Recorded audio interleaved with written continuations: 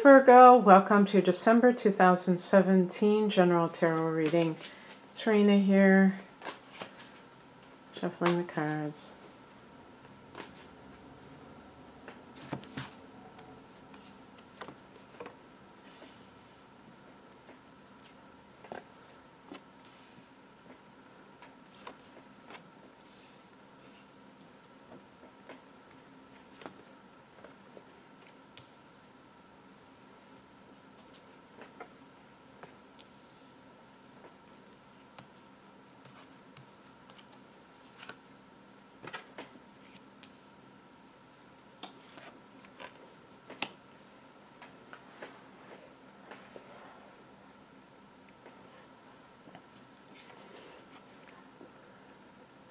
The heart of the matter is represented by the Six of Pentacles.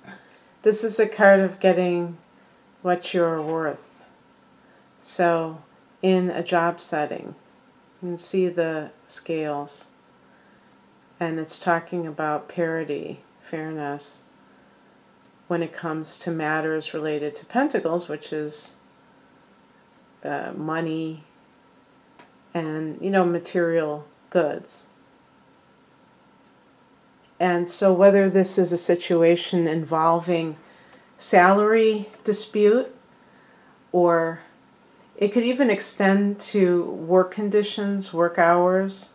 Maybe you're doing the work of two people and you don't think it's fair. Somebody is on maternity leave or some other situation and they never filled the position. They never replaced it. And they expect you to do it because you're the type of person, Virgo, who is capable of doing the work of two people. But maybe it's taken its toll, or you just don't think it's fair. Sometimes the Six of Pentacles can indicate that in a marriage situation, there is kind of like this discussion of who is doing what. One person is staying home with the children. Is that enough? I was reading something, I don't know, something in the newspaper. I don't know where it was, but it was like, maybe it was to Dear Abby or something. I think the husband wanted the wife not to stay home with the children, but also to work because he had to work. One of those types of situations where the other person feels like the person staying home with the children is copping out, and they want that person to have to, tough it out like they do. But, then you think about what's going to happen. You're going to have to hire somebody to take care of the children. You have to not have somebody there to cook meals, so there's going to be more takeout and all that. So sometimes when people are trying to make things fair, it can end up costing more money in the long run. And the other thing too is that you may be helping out a spouse. If a spouse is unemployed, you may be the prime breadwinner. And in certain circumstances, this can be kind of prickly because the other person may feel like they are in a position of dependency. And you may not be kind of lording it over them, but they may get kind of defensive about it. Sometimes it's you're helping out a family member because you have money to give and somebody's having a rough patch and you're trying to help them out. In the past position, we have the Queen of Cups, very psychic energy. This may be your mother, especially if she is a water sign, Cancer, Pisces, Scorpio, or has a lot of that naturally intuitive part of her. This could be, though, any female who is older than you, who's either a mother figure or a person that you consider like a mentor or a counselor even. Maybe it's a spiritual teacher, But this could be an aspect of yourself. I just went through the scenario of somebody staying home with their children. You may have given birth, and now you're in a position where the money situation is rearing its ugly head. And money doesn't have to be ugly, but people make it that way because there's always power connected to it. And some people think they can use it to control. You know, the perfect example, I should have said this. You're staying home with your children and your partner is using money to try to control, like to lord it over you because you don't have that income. And that may be something that is a little bit unnerving.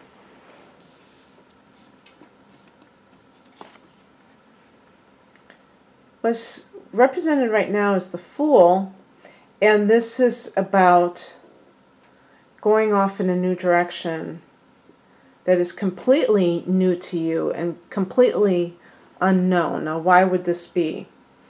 You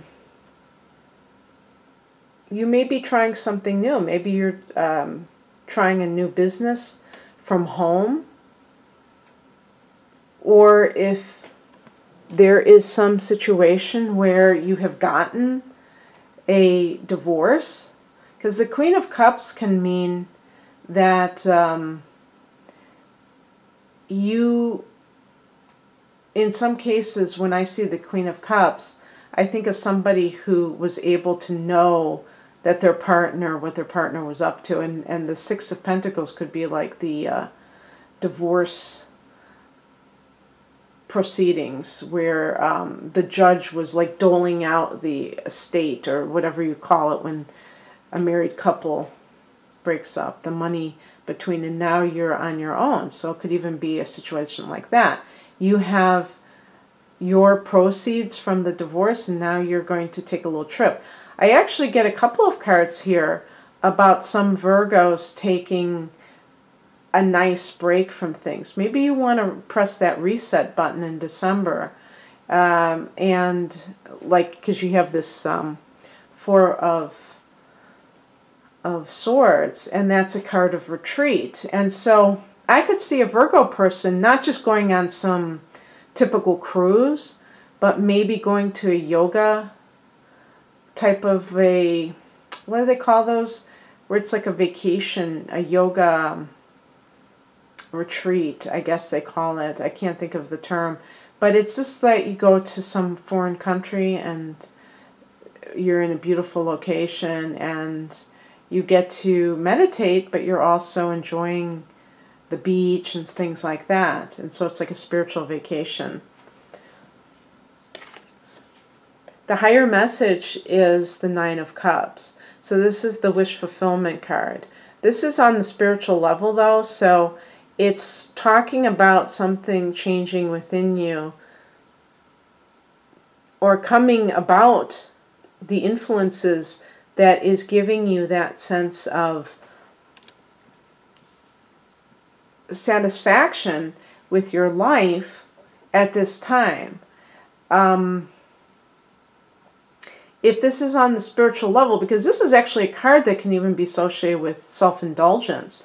So as a spiritual card, it may be saying that if you have been somebody who has tolerated something for too long and now you're free from it, like the work scenario that I gave, you may have felt that you were in a situation where you were being taken advantage of and you left, and that feeling of leaving can be so exhilarating that the Nine of Cups is just reminding you to keep your feet on the ground. The Nine of Cups is associated with indulgence, which really isn't typical for most Virgos. Virgos tend to be almost a little bit more very disciplined usually, and not inclined towards overindulgence. But if you're pent up enough, you might occasionally feel that desire to just like run amok. So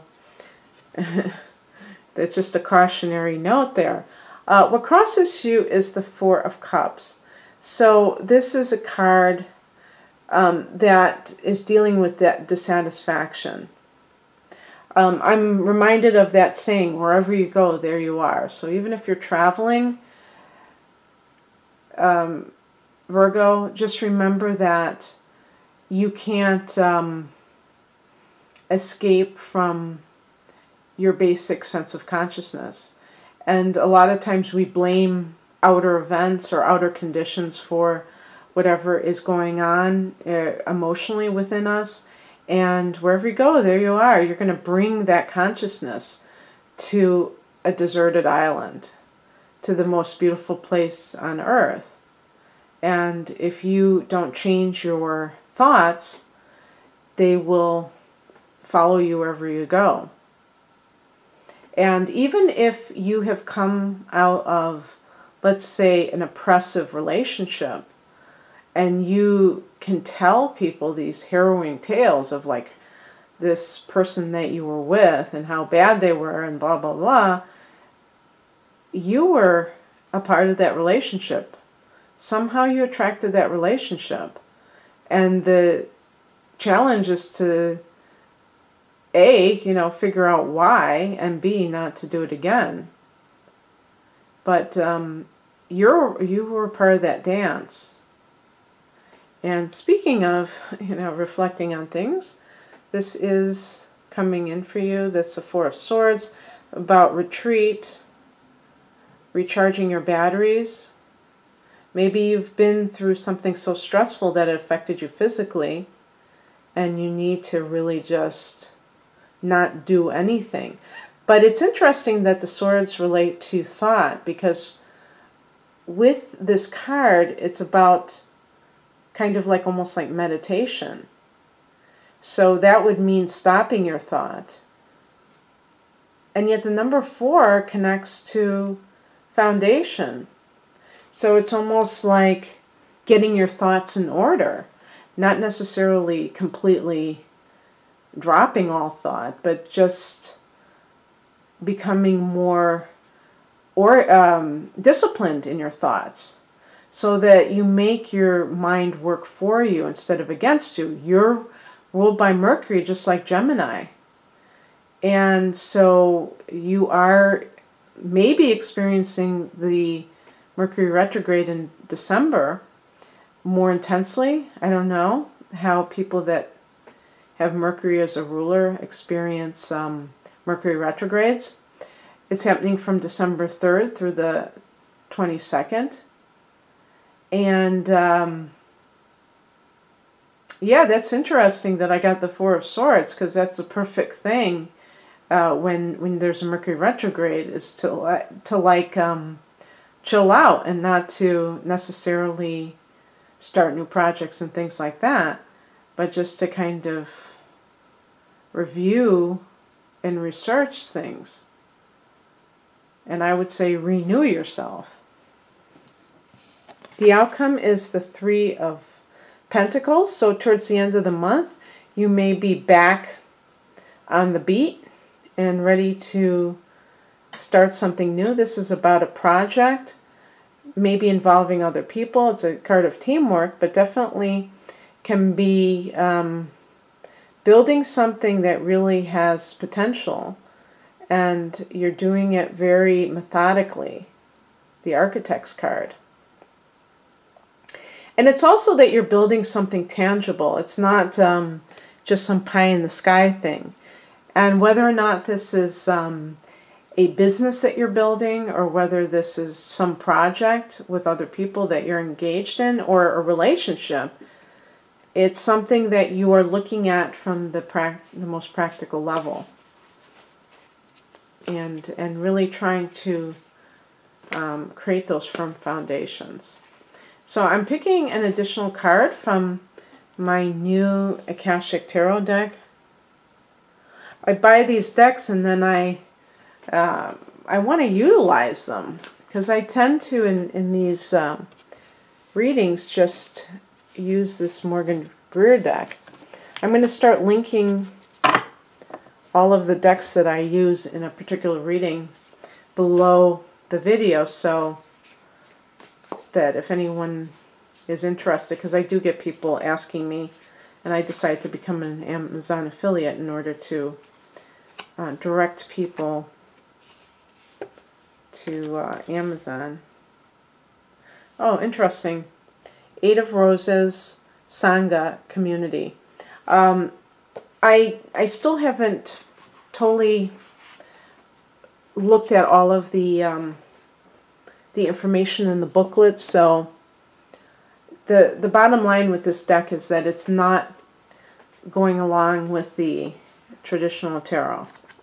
So because of that, it's going to be different, and they use different. I think roses kind of sort of connects with the cups, but the definitions are certainly different. I'm just going to read what it says. Inside a room, people are seated around a table, conversing with interest and energy. There are many icons from different groups and societies. I can't say this word. A caduceus, a sunflower. There's a sunflower. A Tibetan bell, an Egyptian scarab, a dream catcher, and a Star of David are just a few. This card indicates that it's time to join or rejoin your group, your ashram, your tribe, or your sangha. Whatever you call it, it is a community that connects you with others of like-minded purpose and activity. There are many communities in each person's life, and still more that return from past lives. For instance, you have your family, friends, and work associates, but you also have the people with whom you share many creative, cultural, or spiritual purposes. New friends can also be coming your way at this time. Be open to these new connections. You will not only find help with current directives, but you may also reawaken past life relationships, talents, and disciplines. It's time for a happy sharing of your discoveries. The card I immediately thought of was that, 4 of Swords, because I had mentioned about, going on some yoga retreat or something like that. And you don't have to go away for that. You can actually go to workshops in your area that have spiritual retreats, day-long workshops, and you meet like-minded people. So that's very cool, and I hope you enjoyed this, Virgo. I still have a promotion till the end of December 2017 of 20% off all of my readings. The coupon code is Jupiter with all capital letters, and the link for my website or to my website is below. Otherwise, have a wonderful holiday season and a Happy New Year. Take care. Bye.